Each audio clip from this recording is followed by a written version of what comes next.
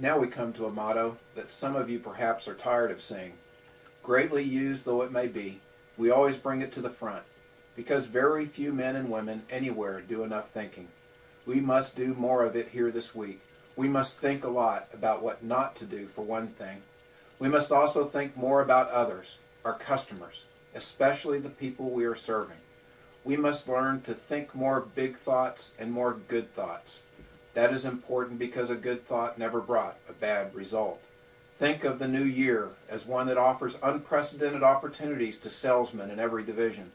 Think of the engineering ingenuity that IBM has put into the production of every item in its various lines to serve businesses. Think then of what intelligent planning and untiring effort can do to increase your personal income and enhance your prestige.